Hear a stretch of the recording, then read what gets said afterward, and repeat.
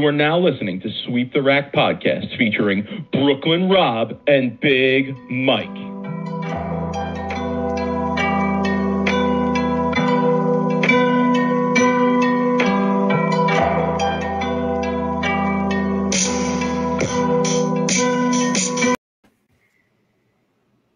Rob, what's good, homie? Mike, today is the 9-year anniversary of this memorable PBA moment that everybody talks about. Everybody talks about this moment, okay? This should go down as literally like the top 20 moments in PBA history if they ever do like a count. Dude, you remember this, right? That shirt, man. Nobody could forget that shirt, right? Like, and by the way, I'm going out on a limb here and say that I actually won 50% of that title, Mike. Well, it would probably be 25% because you'd have 25%. My guy, the other guy in the pit, my guy, Jeff Butler, shout to Jeff Butler, he would probably have another 25%. And then I guess you're saying Bill would have 50%. Yes? Yeah, I mean, I felt like I did most of the work when he climbed this ladder. Okay. You did the heavy lifting. Did all the heavy lifting. I was in all of his opponents' heads. Dude, I was talking shit. I was in the front row. I was lying. I was in the zone, Mike. I was in zombie mode or whatever it was. What is it? Serial killer mode in the crowd. Yeah, it's not zombie mode. All right, let's be clear. Get your lingo straight, son. All right. Leave the lingo to me, as a matter of fact. All right. Yeah. Here's what I find. First of all, shout to the Arson Low Flair. Okay. If anything deserves a lot of credit for this title, it was the Arson Low Flair. Okay. Great ball, especially for the short patterns back then. What I find hilarious about this picture is that you seem to be 10 times happier than even Bill, who actually won the title and the money, etc. Like you are beaming. Bill is like chill. He's happy. Jeff, he's happy. But Rob's 10 out of 10 beaming over here. I felt like I won the title. It was my first TV appearance. I literally I had a great showing. Couldn't cheer any better, right? I mean, I practiced all week. So yeah, man, that was an awesome experience though. Ronnie Russell still owes me a beer, by the way, because he bet me a beer that he was going to lose to Mike Wolf. So, Robert Hamilton, I got more than 15 minutes of fame. My dude, Bill was on TV for a good hour and a half to 2 hours when he climbed that ladder. So there is a lot more than just 15 minutes there, man. I was famous. Look at me, man. I was caught. I was looking good too. Let's also be clear that it was that time in the PBA where that what they were doing with the side and the back was putting all the associated people right on the side and the back. So you and Jeff and the other people that were there for other bowlers and people in the industry really had like prominent seats off to the side where it was just you guys. You weren't mixed in with the crowd. You weren't in the back, so to speak. You were right off to the side, right on the side of the bowlers, had your own little table, own little seats. I remember you guys having some drinks there and stuff. I was very jealous that day. I have to say, watching you guys, I was like, oh man, like that looks like an amazing setup, and he went on to win. So I've never been in the building for Bill winning a title. I've been in the building for some of his most crushing defeats, which stinks, but nonetheless, yeah, I'm sure it was fun. Let me tell you, Mike, if I ever go back to a PBA show event, they're going to end up putting me in the crowd like they put Jordan Love's mom in Kansas City. PBA is going to put me in literally the back row. They're like going to literally stick me in the back. They don't want to hear me. They don't want to know me. They don't want to hear from me. They don't want to see me. They don't want any of you. Yeah, but they don't know that in our case, it doesn't matter where you put us. You're still going to hear us. You're still going to see us. So I had to bring back that memory, Mike. That's a good memory. That's a great memory. It was an awesome event. Mike. Yeah, no doubt. What's up with you, man? How's the league, dude? League review. League review, what the people come for. So I'm going to go a little bit in depth here, if that's okay. So we had our podcast last Wednesday, and I told everybody the reason that we were late last Wednesday and we did 9 o'clock instead of 8 is because I wanted to go practice. The center was putting out the patterns, new machine, etc. So I went last week, and they had 2 lanes with the short pattern that we were going to be bowling on this week, and 1 lane with the medium, 1 lane with the long. So I bowled on the short, and it looked really good to me. It was like the gutters were hooking, urethane was in play. It looked really nice. When they carried down a little bit, I switched to an aggressive reactive ball with some surface on it. That looked really good. Felt really good, right? So I go into League Night and, listen, and I'm going to preface what I'm going to say with this. People, I don't want anyone to think that I'm that guy who says, oh, you played them this way or played them wrong and messed them up. I'm not saying that. Here's what I am saying. If you have a game plan going in and then a lot of shots go down the lane that don't really fit in with the breakdown of what your game plan was, your game plan can go out the window very quickly, especially with 10 minutes of practice, et cetera. So that's kind of what happened. A couple guys on my pair played them kind of, differently, differently from how I was. And that definitely affected what was going on down the lane. Made them very tough. First game, I was very confused. The urethane didn't really hook, didn't look real good, couldn't get slow enough with that.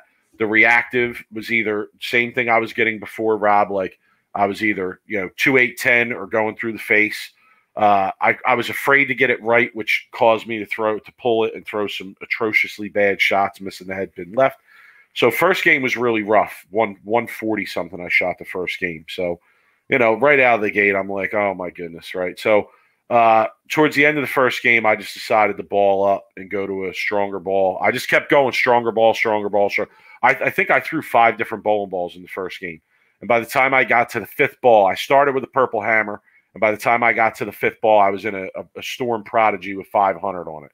And when I threw that gave me a good look. And from there, I went 220, 200. The next 2 games. The 220 really could have been 240. I actually went rip 7 pin, ring 10, and then threw like 6 in a row that game. So that could have been a little bit higher. The 200 was actually a pretty good game. The left lane got real.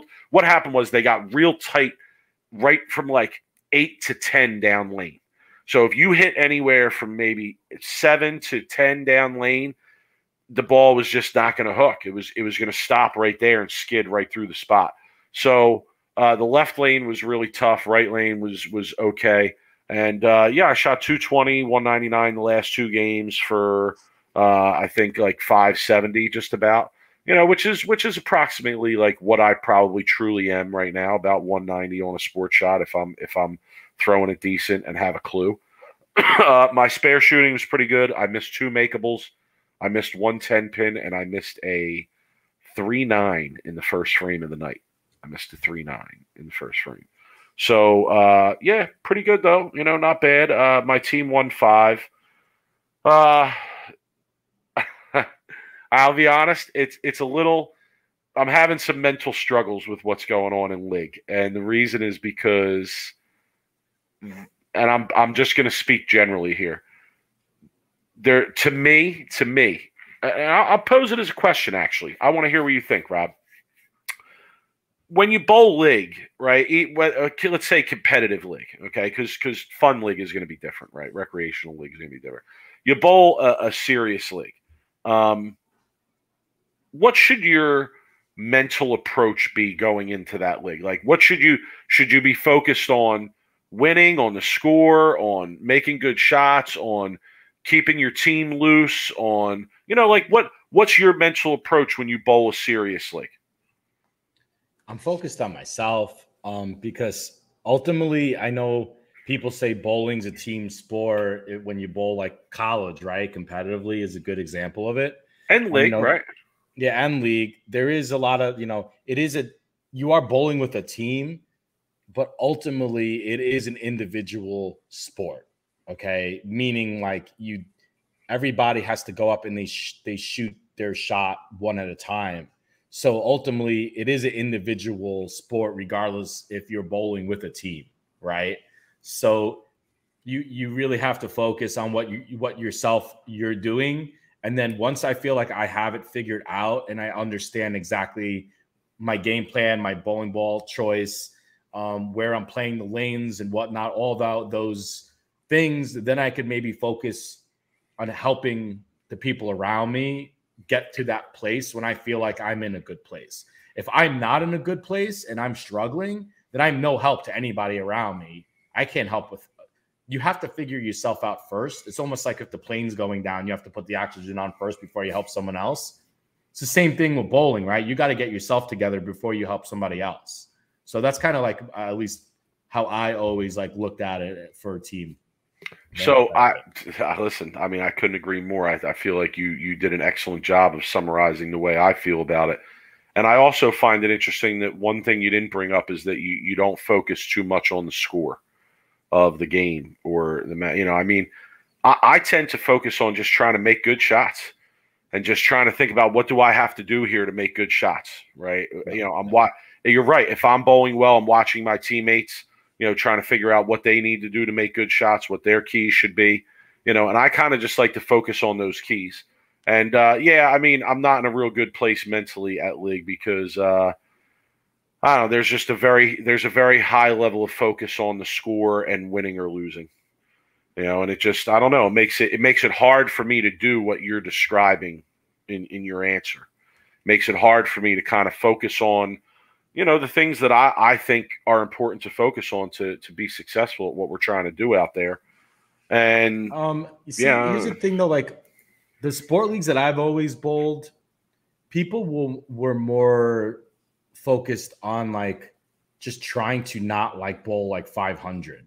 You know what I mean? Meaning like they were trying to understand how to play the lanes and what to do. I don't think I've ever really bowled on a competitive sport league.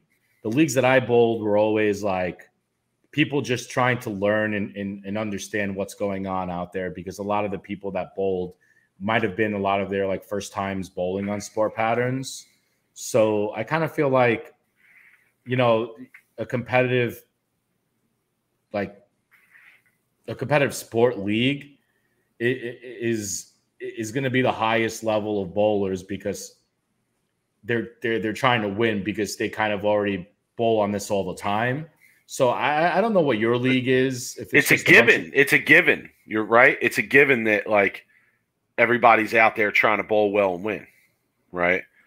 I mean, how much money is really we talking here for this league? I guarantee you it's not even a lot of money. No, it's not much at all.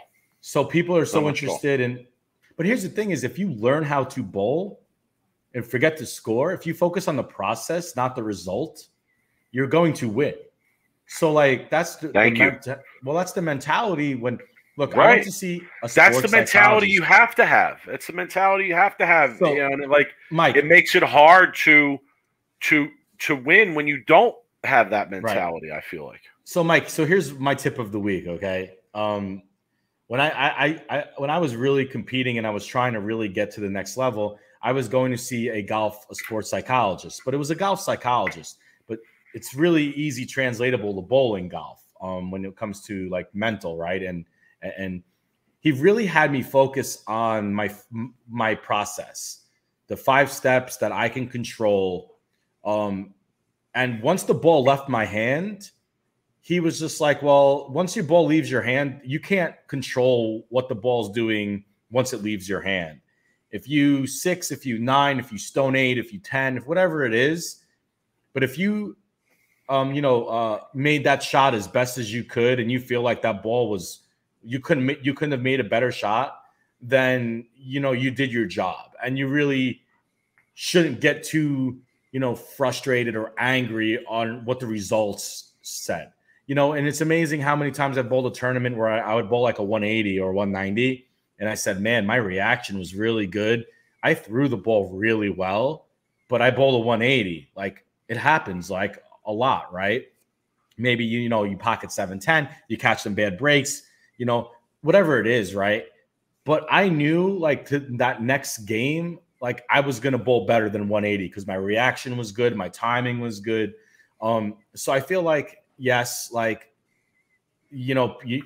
people focus on the results more than they focus on the process, and people need to learn how to focus more on what they're doing in the present and forget about what the results are. So, I mean, I don't know. That's my tip of the week, I guess. Well said. So, my scores were 145, 220, 199, 564. Over. Rob, I got to say, that was probably there's only 30 guys in the league. That was probably a top third series in the league last night. I'm pretty confident in that. I will also say, and I'm not hating on people here. I've had some struggles too, but there was a regular regional player in my league last night who had I think 298 after 2. Okay, dude, it happens to everybody. Yeah, no, this is what I'm trying to say. Like, people. I come on here, I talk about my scores, and people can say what they want, but it happens, and it happens more often than you would. People just like giving you shit because that's what it is. I like giving you shit. I know, but listen, here's the point. I still can't get a match, so doesn't matter. I mean, I still can't get a match because people are afraid. People are afraid of tough shots. Rob, I come on here and talk about shooting sub 500 series. Yeah, sub 500, and I can't get a match. So I don't know. Your sub 500 might be their sub 400.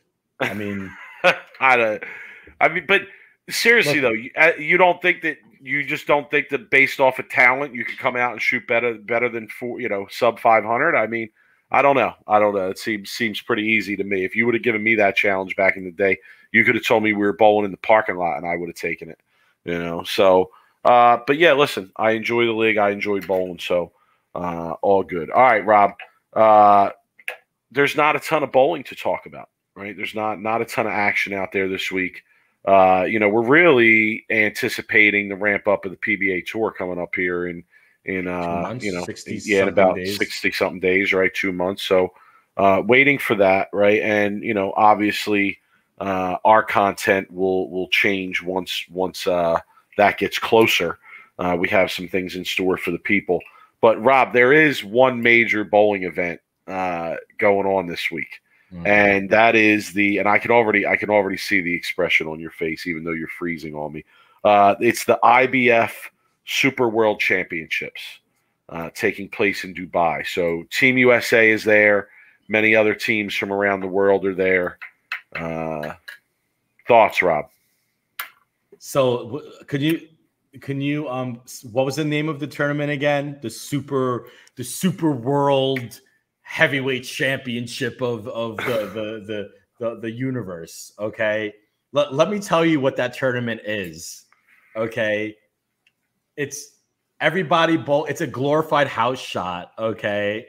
Where Team USA, where we send out our best bowlers, are bowling in a tournament with people that, are bowling are from their countries, right? Which they're not exactly, Team USA standard of bowling. So I'm not really sure what that tournament really is, to be honest with you.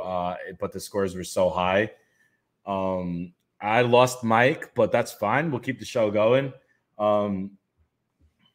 Let's talk. Let's get some people in the crowd here. What we got here going on? Sandbagger. Who's a sandbagger? Mike's a sandbagger? No, he's actually really bowling really bad. Howard Forrest, man. Brooklyn, what up, man? I hear you. I'm in 2 leagues. One I average 212, and it's a fun league. The other more competitive league, I struggle with a 193. It's all about your mental focus and ability to slow yourself down. I couldn't agree more, Howard. I feel like that's absolutely, true. You just gotta it's amazing how you can bowl 2 different leagues. Mike, you're back. I am. Yeah, I had to reload there for a minute. All right, so let's talk about the IBF. The IBF, right? Glorified house shot tournament, flying 17 hours to Dubai to average 260 or 250. The competition isn't great. This Team USA, we're sending out our best of our best. And, I feel like the international, maybe other than, countries like England and maybe some other specific countries, are really just there to represent their country. And I think I don't know what are they bowling for, gold medals or whatever. Like, but like bowling's not even in the Olympics. So I don't know. I'm gonna get a lot of shit for it, Mike, especially if like the high level players are watching this. I know like someone like a Belmonte will be the first to be like, "Oh, mate, like, you know, this is high competitive international bowling," and I'm just gonna be like, "Look, like, I'm not. I just don't care." Maybe if they put out a competitive shot and they put out something like you bowled on Tuesday nights, we'd actually get to see some real bowling and see some real, you know, competitive like people, like competitive bowling, right? Instead of Strike Fest, where Jesper Svensson averaged 269 for a block, you know. Yeah, So, I saw some of the scores there, and yeah, they were definitely high. The scores were high, no question. Mike, Nico, I didn't know that. So, Mike, did you know that they're not switching on doubles lanes? They're just bowling on the same lane. I was not aware. Is that a COVID precaution? Because I mean, that makes zero sense. But the IBF in general has some like weird stuff. They got weird rules, and I don't know. Their scoring system is somewhat different. There's some major like the differences. Amish, Mike. It's like the Amish. The Amish bowl 17 No, frames. Not exactly. There's just some major differences in how they do the match play scoring and things of that nature. But yeah, I mean, listen, the main thing that I took note of, the main thing that I saw was just the scores, and I retweeted that video, right, of the the no thumb lefty from Uzbekistan, I think it was. I know he didn't throw it really good. Shooting 300, and I mean, I don't know, man. Like, I don't know. Like, I'm not judging, but they didn't look like really quality shots to be shooting 300. What's the compensation, Mike? I always wonder this. Like, okay, like Buttriff went in AJ Johnson. I like to hit up AJ and ask him, like, how much money do those guys get paid to fly 17 hours to Dubai to bowl? Because how much money would they have to pay you, Mike, to fly 17 hours to bowl in that tournament? I don't know. You might get me to do it for free, honestly. Maybe. I mean, I would go maybe just to like visit another country and go like see like go bowl. I mean, especially if we're bowling on something where I can wheel it like that. Let's go. Let's go. I thought you hated the house shot. Well, see, but it's an international competition and the lanes are, certified and all that. So, we're not going to call it a house shot no matter how easy they are. I don't even care. It's an international competition. It would take even if they told me like I was going to go represent my country, I might do it just to do it. But I could understand why guys like Bill and, guys who are, rash and whatever, like I could understand why those guys like don't want to do that anymore. I don't think the financial, like what they get back and what the time they have to go do it is, worth it for them. Honestly, it's good for the younger guys like Andrew and AJ and Jacob, Yeah, Nico in the chat asking, did you see Andrew Anderson and the spinning pin? I did. That was quite an impressive messenger. And can I say, I feel like 99 times out of 100, the spinning pin messenger in front of the 10 always misses. Mike, and this one hits. This one hit, and that's what made it so interesting to me. Shout to Andrew Anderson on that. Chris Lutz, sounds like a watered down competition that nobody's going to want to watch. How is that good for bowling as a sport? I mean, fair point, but can I make a counterpoint to that? I don't. I mean, listen, I follow it is watered down a lot. Hold on a minute. It's tough for me to recall the exact dates. I'll be honest, because I follow so much bowling that it all gets blended together. But I believe like the last world competition pre-COVID that took place, Italy beat Team USA. So I don't know, Chris. I don't know how watered down the competition is. Obviously Team USA is strong. Italy's got to be at least decent if they beat Team USA, and I've seen some of their guys put up big numbers. England has a decent team put together. Just based off of the guys that bowl the PBA Tour.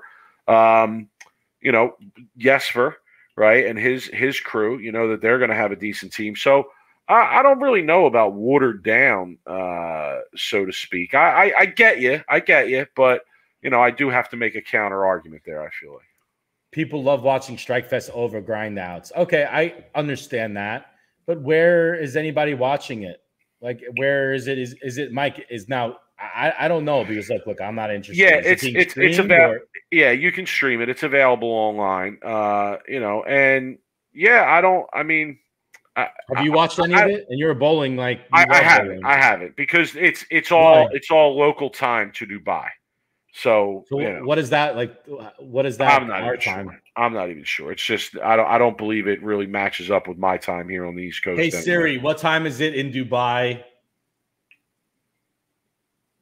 Hey Siri, what time is it in Dubai?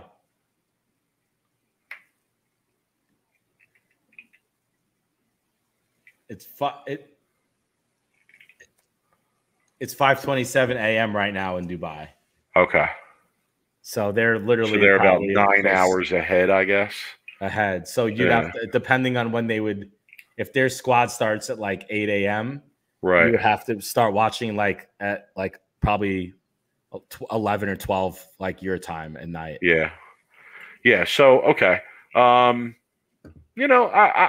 I saw that comment about Strikefest versus Grindfest, and I hear you. I understand. I understand people like a Strikefest. Now, They're okay once in a while, but for an international world championship, I don't know. I think you make them a little bit tougher. Now, here's a big question. If this event was going to be a live TV show on like FS1, where they took like the top, like, I don't know, 5 countries and you bowled a Baker, I don't know, 2 out of 3 matches against each country. Now I'm starting to pique my interest, right? Because you would be able to watch it live and you'd actually be able to like learn the other countries and the players and wow, this kid's got talent, because I'm sure there's a lot of young, talented kids in a lot of other countries. But like, to me, like you want to get exposure like to like international bowling, you have to put it on a live television show in the States. Okay. Yeah, it's a tough sell, I think. Anthony Spagnolia in the chat, what up, Spag, saying two-hander from Italy that bowled 300 throws at 100. I agree. That dude's got game. Whoever that dude is, like when I saw him shoot that 300, I was like, wow, that dude needs to come over and bowl on the PBA Tour and see what he's got. Jimmy. Jimmy's in the building. An actual World Series of bowling. Yeah, exactly. Like, yeah, but hold on, Jimmy. When the PBA created the World Series of Bowling, really what they were going off of was the World Series of Poker and the popularity of that, and like trying to piggyback on that. And I feel like the name, the World Series of Poker, refers more to the large spread of games that you see there than it does the international competition. Although now I'm sure it applies to a lot to both. But yeah, I hear you there, Jimmy. Hope all is well, man. Anyway, so that would be at least my like input. Like, I'm not a big fan of the IBF, but that's the real reason of that is because of the fact that I don't really know any of the other countries and the players. Like Spag said, this Italy kid, like I'd have to be on the internet, like watching a live stream or a Facebook like post or someone shared it or whatever to see this kid throw one shot for 300. Put him on TV, put him on FS1. Let's see like their top 5, make it a day event and let's get some exposure. It's somewhat telling, I guess, right? That I mean, okay, so you have select top world players on certain teams who come over and compete and have had success on the PBA Tour. Is that fair to say, Rob? Yeah, sure. Right, like you have select guys from various countries that have come 100%. Over, had success on the PBA Tour, right? But I think it's somewhat telling that you probably have people on these teams who are the number 2 or 3 or 4 guy in their country, in their entire country, for the sport of bowling, who we've never seen them bowl a PBA event, and they've never come over to compete in something like the World Series of Bowling. And listen, it's telling, right? We've discussed, and we all understand. I think most of us understand that listen to this show. the reasons why that might be the case, i.e., lack of money for the most part. The idea that in order to spend those expenses, you really have to be able to compete at a decent level, and perhaps even make a run at a win to make it worth it. But yeah, I think that's an interesting part to it when I see these videos, like Spag said, of this guy from Italy who I've never heard of, never seen him bowl a PBA event. And I think, well, if he's the best bowler in Italy, then why aren't the number 1, 2, and 3 guys from Italy over here bowling PBA events in the World Series? And to that thought, Rob, right? You want a world competition featured on TV, et cetera. If that's going to happen, there's only one way that's going to happen, Rob, and that's going to be through the PBA. That's it. That's the only way that would happen, is if you got enough guys from these countries, where you got 3 guys from all of these main countries with decent bowling programs coming over to compete on the PBA tour on a regular basis, and then running something within that, if that makes sense. Let me ask you, if Flow Bowling streamed the IBF tournament, would you be more inclined to watch it? Not really. I mean, no. If you had a subscription, like if you had a good streaming service. No, to me, it's about the time. It's about the time for when it's on. When is it on? If you tell me it's on when I'm off from work and I'm home and I'm available generally, then yeah. But that time is limited. Like, my time to watch bowling honestly becomes more and more limited. But all right, Rob, I have somebody I want to bring on. It's actually perfect time to bring him on because we're sitting here discussing an international competition that had very easy lane conditions. And I feel like if this guy was in charge of this international competition and lanes, they wouldn't be easy. People would be pulling their hair out. I bowled his event, I think it was last weekend or 2 weekends ago. Let's say hello to multi-time guest on the show, tournament runner extraordinaire, also a very good bowler himself. If you didn't know, you better ask somebody because he can play a little bit. Greg Tack, what up, Greg? What's up, gentlemen? I gotta say, I've told this to a lot of people. It might be a little arrogant, but I'll tell it to you guys. If Belmo bowled my friction marathon, I bet he'd average 180. They are that hard. Do you hear, Rob? Do you hear this? Friction marathon. Yeah. Is that just like what, short, like flat patterns? Yeah, it's a short flat. It's super short. And then I think in the same weekend, he usually runs a frictionless marathon. So one day is the friction marathon and one day is the frictionless marathon. Yeah, the frictionless marathon is super heavy oil and very heavy volume, and the day after is very little volume and very little length on the pattern. They're very hard. I think that the guys that they're bowling on international competition, you can close your eyes and throw strikes on those patterns. They're absolutely wide open. Clearly, you're not a fan of that. I gotta be honest. It makes for really good TV. It makes for really good Instagram reels. And but it's not on TV though. That's the point. It's as far as striking on TV. Yeah, we want the best in the world to be striking on TV and have a chance. But it's interesting because when they're that wide open, the scores are that high. It does not become a game of margin of error. It becomes a game of what ball looks the best and where you got to be for the margin of error. And those are challenges of their own, but it's very different than shot making. Oh my goodness. See what you're doing, Greg? We have people in the chat that are called. Oh, Rob and I can't hit. We both keep hitting it. We want to get it up. We have people calling you out, Greg, saying they will take that bet for any amount. Belmo on the Friction Marathon, 180. Belmo, if you're out there and you want to come bowl the Friction Marathon, let's make it happen. Belmo, I'll fly you up. I'll fly you up to bowl. This is a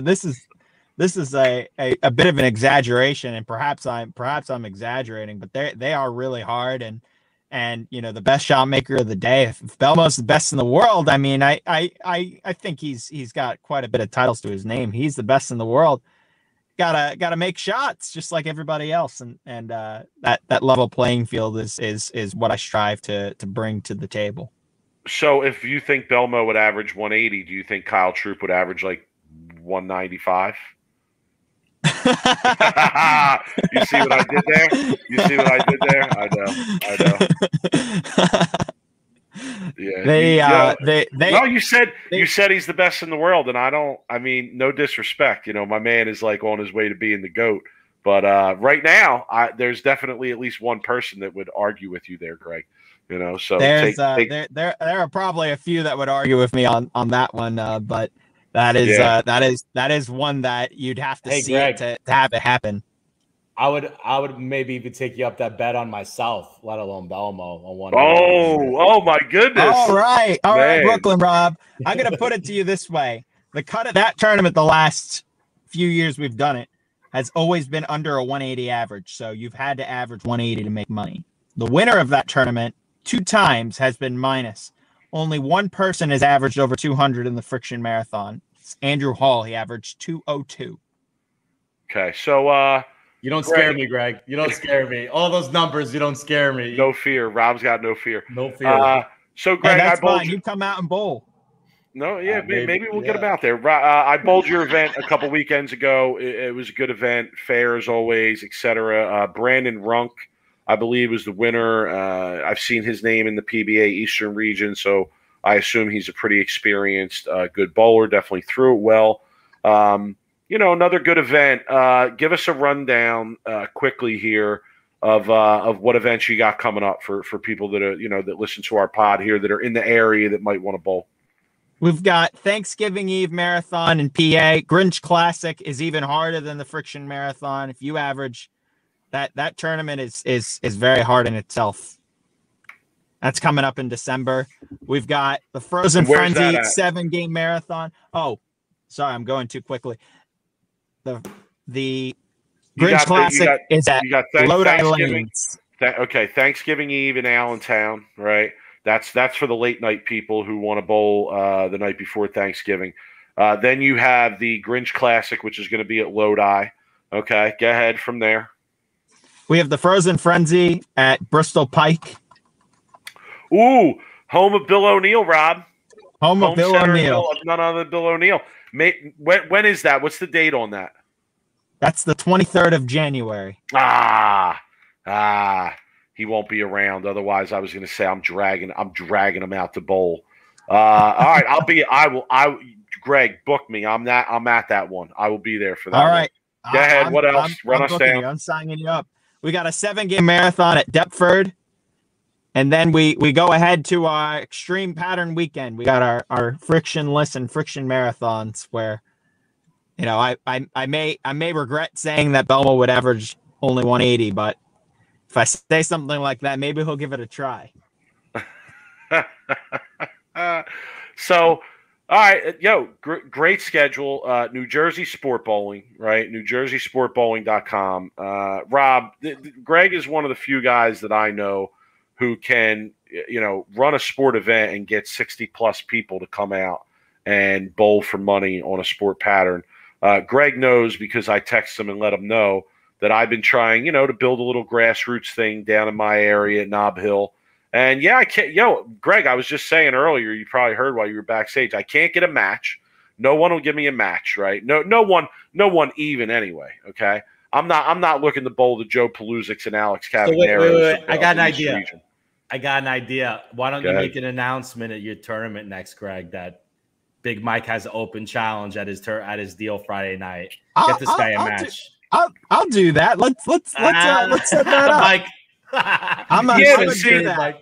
All right, can I say something? Mike don't want that smoke. Mike don't want that smoke. No, I'll take whatever smoke, son. All right, but take the smoke. I'm trying to just I'm trying to get an even match. You get somebody who's a quote unquote professional amateur. I got to be honest, that's not a fair match against me. That's not my level. I am a once a week league bowler, occasional tournament bowler. So, I'm looking for fair matches. I'm also looking to bowl because I think it's interesting to compare to bowl against guys who have more experience on house conditions than they have on the tougher stuff. But at this point, I'll be honest, I'll take whatever match I can get. Actually, at his last tournament, Rob, when I was done bowling, somebody came up to me who we have discussed an issue they were involved in on the show before, and they came up and they were like, "Yo, Big Mike, what's up?" And I was like, "Yo, do I know you?" They told me their name. I said, "Yo, no doubt. I remember that we talked about you on the show," and they actually offered to come out and bowl me and said, "Yeah, I'll come out and give you a match if you want." And I said, "Yeah, sure, come out. I'm open to whatever." But my point is more so that it's tough. It is. It's tough to get people to come out and compete on that stuff. And Greg, you've been able to build something really good. So I give you credit for that. I hope that it keeps going. And obviously I come out and support whenever I can. I felt bad over the summer because I was busy and I really didn't get to anything that you were running. So I was glad to show up a couple weeks ago on Halloween and be able to bowl. Not only did we get a bowling tournament, we also got candy.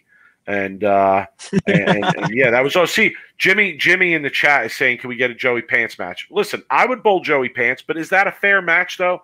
A guy who quote unquote bowls for a living, owns a pro shop, has access to all kinds of bowling balls that he wants. Like, I don't know, Jimmy. Is that the kind of match that I want to take? I'll take the match, but I'm saying I'm the big dog in that match. I'm probably a 3.5 to 1 underdog in that match. No, you're like a 10 to 1 on that match. 10 to 1. Kidding? Get it? Yeah, what? Yeah, You better put some respect on my name, son. We should get this to be odds. If Mike only loses by 10 pins, he wins the match. Hey, all right, I'll say this. If I was gonna bowl Pants, and we looked at our life record, win-loss record, Pants would be a 25-1 underdog bowling me, kid. Remember that. Remember that. 25 to 1. Oh my goodness. Win-loss record. JBT, the kid beat me twice in like 30 times. You tell him I said that. You're going all the way back. You're going all the way send back. him this recording, Rob. You should come out and bowl the friction marathon. You might rethink what you said. Oh my goodness. I love the friction, baby. I live in the friction. I'm like a cactus. I love the drive. I love the desert. Yo, you're off the rocker, son. But honestly though, I would take the match. But yeah, as you said, Rob, I'm a huge dog. I don't think I'm 10-1. Depends what pattern you put out. Yeah, Pants is good. Yeah, he's good. I'm just messing around, right? Pants has been bowling. He bowls hours. I just saw a post from Pants that said he had a 3-hour practice session. Mike, the last time I had a 3-hour practice session was probably like 20 years ago when I bowled for Saginaw Valley. So, you know what I mean? That's kind of where we're at these days. We're better podcasters than we are bowlers. Okay, and clearly, Tack is a better tournament director.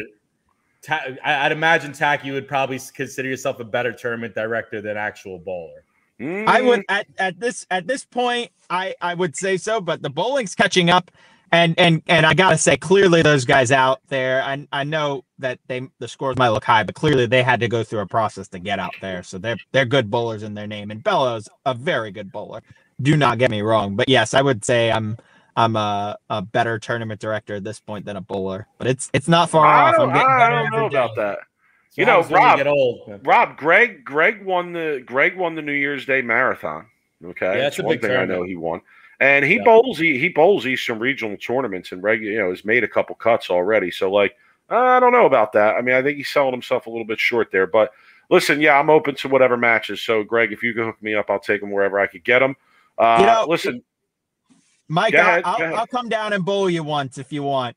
I'll come down and bowl. Come bowl me. It's fine. I'm open to it. I'm coming to bowl. I'll come bowl next Friday. I'll come bowl. Let's go bowl. How many pins do you spot in Mike though? How many pins you spot him? I'll spot you 7 pins. 7 pins. I don't need any spot. I don't need any spot. I'm good. You know what's significant about 7 pins, Mike? What's that, Rob? I said he just bowled 560 in league. Take the 7 pins. It's on the table. It's no slouch if you take him. All right, we'll set it up. Greg, always good to talk. Good luck with your tournament series. I'll see you at a few events, and I'll remind the people of what's going on here. And good luck, man. Continue to do your thing. Greg, good luck, man. Gentlemen, thank you so much. And Belmo and Troop, you guys are great bowlers. Gotta say that, gotta get that political correctness in there. Yeah, absolutely. Tweeting it out after. All right, later. True. Later, Greg. Dude, I'm tweeting this out later, so Greg gets all the smoke from Belmo and Troop. Yeah, right. Like, we got a guy at tournament director says, Belmo, you can't average 180 on his fiction marathon, and I'm hoping Belmo I get a response from him. It's quite the challenge there. No, he honestly though he does a great job. I was actually talking with a couple people through text after I bowled this tournament, and listen, like the bowling community is going to need people to do where I'm going with this, like absolutely, to do these types of things as time goes on. And there's not a lot of people out there that can do them and do them well and keep people happy, etc. And Greg does a great job, so that's why I bring him on to promote it. There needs for bowling to succeed in the competitive environment. There needs to be a Greg Tack in every city across the country. Honestly. Yeah, he takes no money from the events too, Rob. So I'll just throw that out there as well. He takes no money. And you guys are based out of the East Coast. That goes against everything that I ever grew up knowing bowling tournaments in the East Coast. I mean, the tournament director is supposed to get the most money from the tournament, right? The tournament director would leave in his BMW and go home and to his mansion, and he would run a tournament every month. True. Dude, the scams that were going on in as a tournament director where I was growing up, forget about it, man. These people were taking so much money. There would be cash everywhere, and they would be walking around with hundreds would be coming out of their pockets, like they were robbing the people. Like literally, they should have had masks on and guns, and they should have just been shooting their way out of the bowling alley because that's what they were doing. So good for Greg, man, not taking any money for his tournaments, man. That's unbelievable, man. What a dude. You got to support that tournament as much as you can, man. Yeah, that's why I try and go whenever I can. I remember going up to New Year's Day Marathon at Carolier when we couldn't bowl, when we were teenagers, and they would have the brackets on the back wall. Do you remember that? And do you remember how many brackets there would be? I mean, and there were sets 2, 3, 4, 3, 4, 5, 2.5, 3.5, 4.5. Right? Yo, it was crazy. And I remember looking. I remember looking at the sets of brackets on the walls, and you couldn't even calculate how much money they were making. It was impossible. And I was just like, man, this is crazy. I think I don't remember the exact story, but I think Pharrell Williams one year walked out of there with over 15 or 20 something $1,000 in brackets or something crazy. The New Year's Marathon was just unbelievable. The brackets, the cash flow that was going in and out of that tournament. But anyway, back to those tournaments. Yeah, man, that really needs to happen. There needs to be a Greg Tack running tournaments all across the country. Guys that just want to see competitive bowling succeed, run tournaments, doing it. Man, we have, Theo, who's in the chat, who does it in Arizona here once a month. I plan on, once I get ramped up and start bowling again, we'll go bowl his tournament every month because, he's getting 50, 60 guys too, and they're putting out really tough shots too. So, kudos to Greg, man. It's always, I want to hear you, Mike. You got to win once, man. We got to get. Dude, tough competition. His tournaments, man. I'd be super pleased to win one of his events. To be honest with you, I'd be super pleased. Who's running your tournaments, Rob? Vito Corleone, yo. Yeah, I'm bowling the Tony Soprano sweeper. Dude, Vito Corleone was honest compared to the guys that were running tournaments around my area, man. You don't even know. Dude, these guys would come out of there. Oh, my goodness. Dude, all kinds of scam. But the best is when the bracket people were actually backing people in the tournament. And then they would back people in the brackets they were running. And then frame 6 or frame 7, the scores weren't, the brackets weren't even posted yet. And you go and oh God, here we go. The big scam is running. You know what I mean? All kinds of shit. Anyway, Mike, let's give the people what they want, Rob. Yes, sir. Let's do it.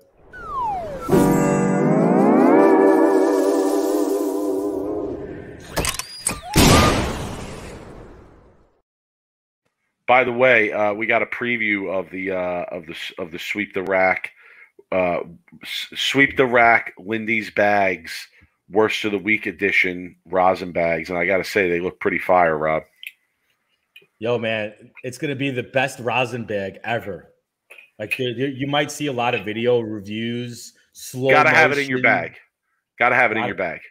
Dude, I might put a slow motion of me doing this with the rosin bag and just So it's a seeing must-have. the rosin come out of the rosin bag, like LeBron. You know, have to have it. It's gonna.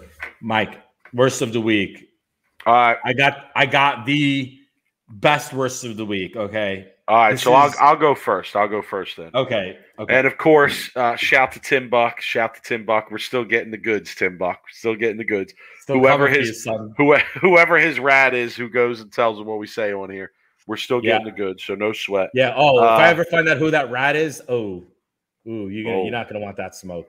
Hey. Snitches get stitches. It's from the USBC Bowlers Discussion Forum. That's where we're taking this from. And obviously this was sent to us, and it struck a chord with me, Rob, because of my struggles in league early in the year. You know, it struck a chord with me here. So here's the post. It's by Caleb Bryan. Congratulations, Caleb Bryan. You won worst of the week. Congratulations. Is that the USBC Bowlers Discussion Forum? Yes, of course. We're still getting it. We're still getting it, Tim. We're still getting it, Tim. What a hold me back. Hold me back. Caleb post. Anyone else ready to throw their equipment in a lake this year? I've been there plenty of times. Oh, Caleb, I feel you. Caleb, when Mike, I read that, I was like, worse. Caleb, I understand you. But Mike, that is not a worse post. I get you. I understand you. That's how I felt when I read this post. And then there's a couple.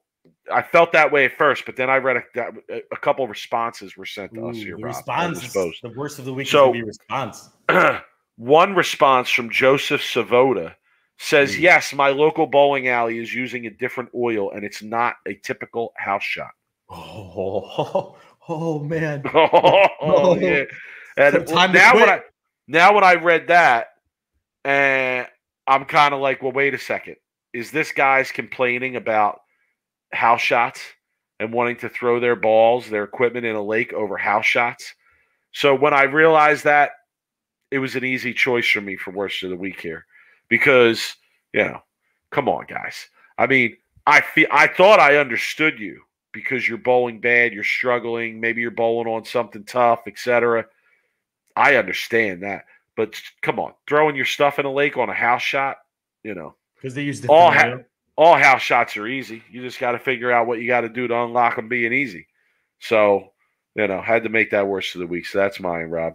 All right. Well, mine is also from the USBC Discussion Forum. Eat on that, Tim Buck. This is from Barry Loomis, who, by the way, once this post got made, my DMs started getting fired. Like, all of a sudden, I'm sitting through work, and it's like, bring in my phone. I'm like, dude, I'm like shutting my phone off really quick. I'm like, what the hell is going on? You think it's like you think it's like a personal emergency, and it's really people sending you worst of the week suggestions. Yeah, but people are actually having to take like snapshots and like send it to me, because they can't directly send it or tag me because I'm not in the group anymore. But don't worry, Tim. I'm getting in that group. You watch. You'll know it's me too. So Barry Loomis, congrats, because this is by far might be 2021's worst of the week. Congrats, Looms. Do you really need to move your feet while bowling? Because I only move to shoot 10 pins. Let me read that again, Mike. Do you really need to move your feet while bowling? Because I only move to shoot 10 pins. What am I going to do with you, buddy? What do you even say? No, of course. No, stay where you're at. Switch balls. That is definitely the reaction. And I love the picture, by the way. One of the greatest scenes in movie history, in cinema history. But Mike, Barry, you should probably be moving a little bit here and there. I mean, Barry, I say stay right there. Yeah, stay right there. So, congrats, Barry, on worst of the week. Throw it harder. That might be worst of the week of the year, Mike. Honestly.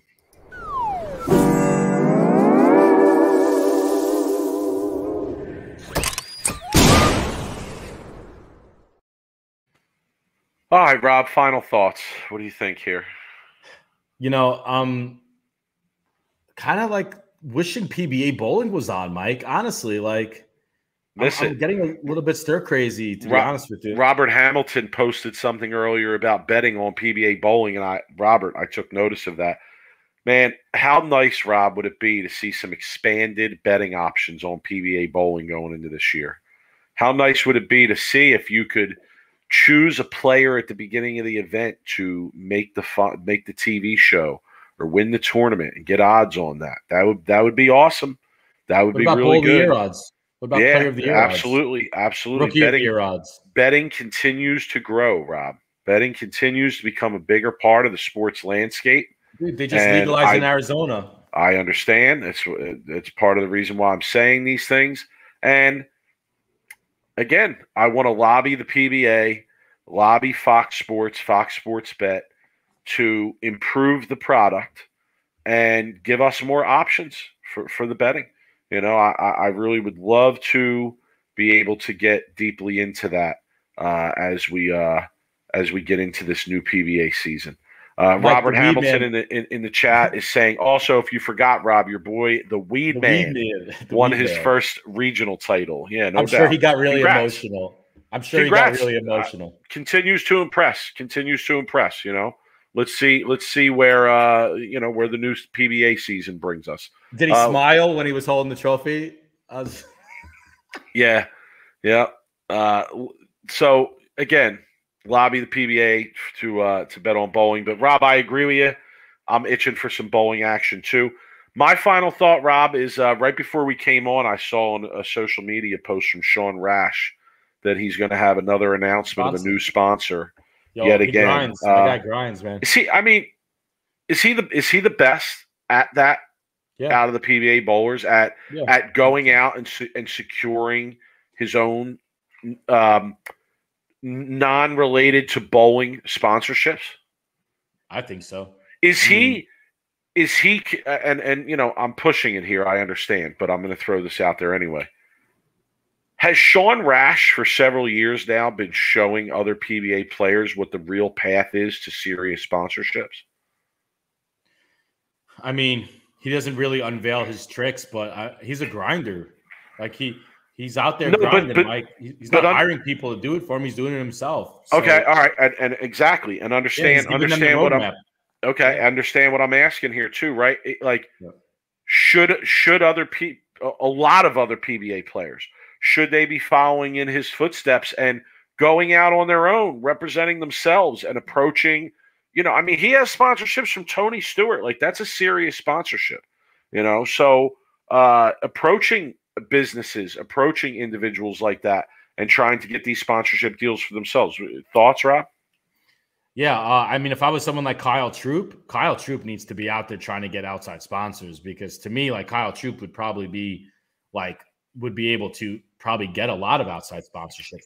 Mike, I might even go to the fact or go even a step further. And if I was Kyle Troop, and I would take some of that money that you won and maybe even look into hiring someone to help you bring in sponsors, right? Someone like a Bruce Falcon, right? Who we've had on the show that maybe has like connections. I mean, he got Tom Smallwood a pilot on CBS, right? Oh, it's a show now. It's actually a show. Yeah, now. It's a show. So you would think Kyle might talk to Rash. I would reach out to Rash and say, look, what can I do? What can I do to market myself like you do? Because I'm sure Rash is doing good for himself with these sponsors, man. And it helps bowling on top of it, right? Look at the NASCAR drivers, Mike.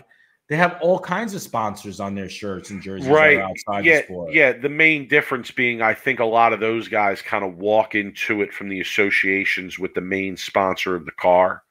Right. Whereas with what I'm saying about Sean Rash and the PBA is maybe these guys need to realize that they need to go knock down some doors themselves, as opposed to waiting for those doors to open on their own. Team Tade in the chat saying Rash's new sponsorship is the STR podcast. Yeah, no, I doubt it. We're trying to get our own sponsors, not sponsor other people. Lindy's Bags in the chat asking, why can't the PBA get a good beer sponsor anymore? Jeff, I don't understand that either. Honestly, I really don't. That would seem like such a no-brainer, especially with Bolero involved with the PBA now. And I'm sure they have business associations with alcohol sponsors, since that's one of their main products that they sell there.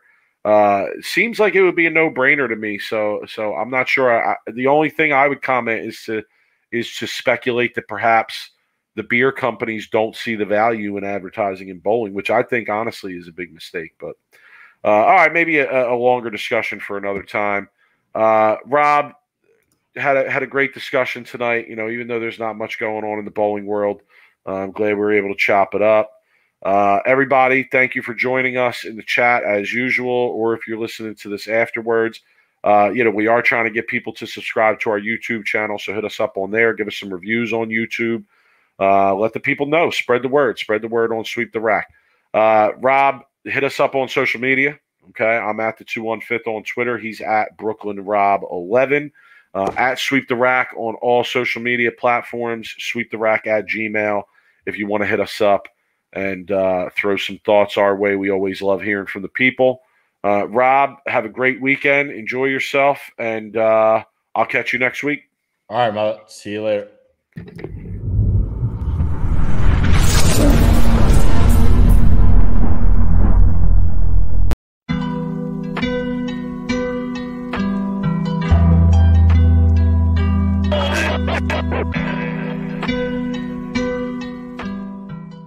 You are now listening to Sweep the Rack podcast featuring Brooklyn Rob and Big Mike.